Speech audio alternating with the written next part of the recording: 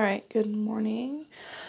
Today we will be doing some length conversions. So, as usual, there is a PDF down below if you want to download it and follow along with the problem. So, first off, we have what they give us, which is 527 inches. And we are looking for two separate answers. They want the answer in feet and in miles. So, we're going to start with 527 inches. And then the conversion from inches to feet is 12 inches to 1 foot. So your inches will cancel, leaving you with feet for your units. So 527, it's on the bottom, so we divide by 12, and we have 43.91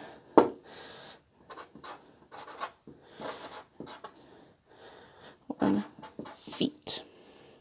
And also, depending on how the test is, whether it's free response or if it's multiple choice, the answer could also be 44 because rounding this up could be.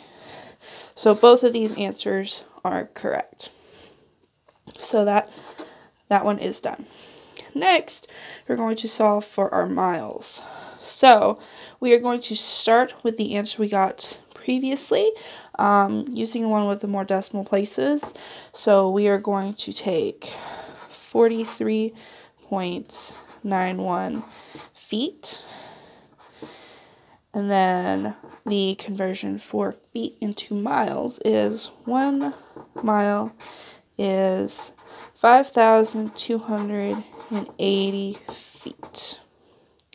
So your feet cancel, giving you your answer in miles. So all we have to do is take that number and divide it by 5,280, and we get 0.0083 miles.